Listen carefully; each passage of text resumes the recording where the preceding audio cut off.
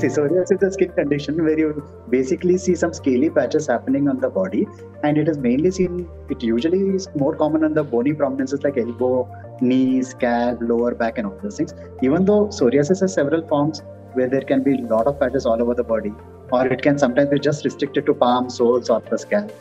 So it's a fairly commonly seen condition, but it's something which is.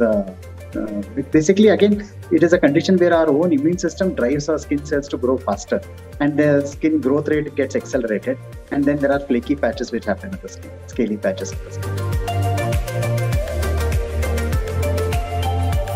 Causes, again, as I told you, it's basically a small or a minor inflammatory disorder where we don't know one single cause for it, but it's our own immune system which precipitates it, and there's no one cause for psoriasis. Multiple factors tend to contribute to it, so sometimes some infections start off these phenomena, some medicines sometimes start off it.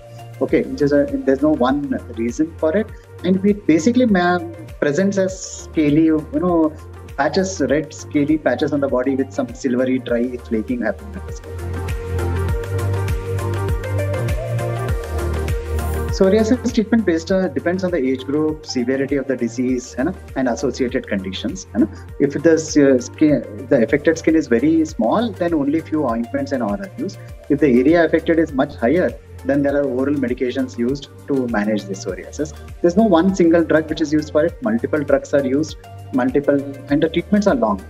And when it gets controlled also, it is important to maintain.